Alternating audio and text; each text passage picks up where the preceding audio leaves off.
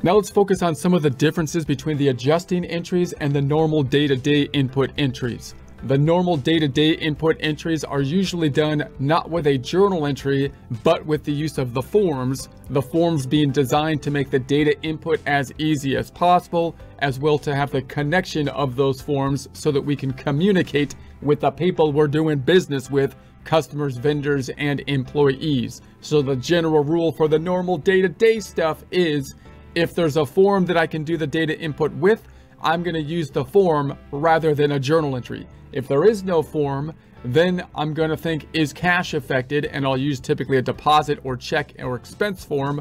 And if that's not the case, only then do I default to entering just a journal entry.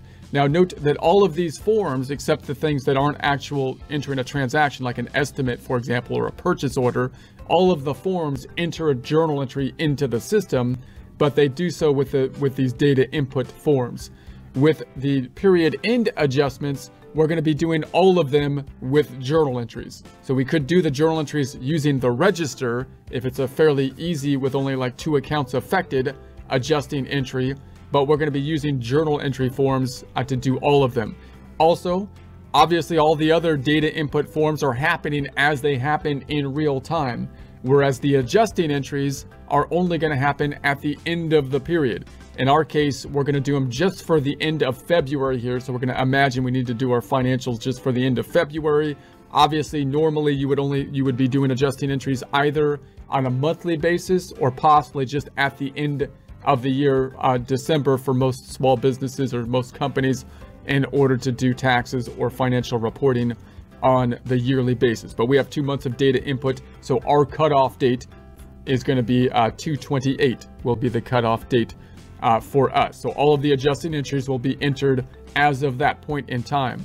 That means that they're not going to be, the financial statements, we're not even designing or looking to be perfectly on, say, the accrual basis method or whatever basis we're looking at for the entire period. We're going to recognize that it's not going to be perfect on, say, 2/22 or 2/23 or 2/25, February 25th, for example, because we're gonna sacrifice that to make the ease of the data input as easy as possible, and then get the financial statements correct when we need them for reporting purposes and tax purposes at the end of the period, in our case 2/28. Now, another difference usually is that a classical adjusting entry will usually not involve cash. Cash has been dealt with because we entered the cash transactions and we did the bank reconciliations. So cash is usually good. It's usually a timing issue with the adjusting entries. So one, cash isn't affected, which is a big difference than many other kind of transactions. And two, there's usually a balance sheet account and an income statement account affected. Now, that's not always going to be the case, but a classical adjusting entry, that is the case. It's a timing difference, and therefore there's usually going to be a balance sheet and an income statement account affected. So those are the general rules. Adjusting entry is going to be entered with a journal entry instead of a form. Adjusting entries are going to be entered as of the end of the period, and adjusting entries usually have a balance sheet and an income statement account, at least one of those two. They might have more accounts involved, but that's not always the case, as we will see here, but that's a general rule. Now, then we're also going to have the concept of reversing entries.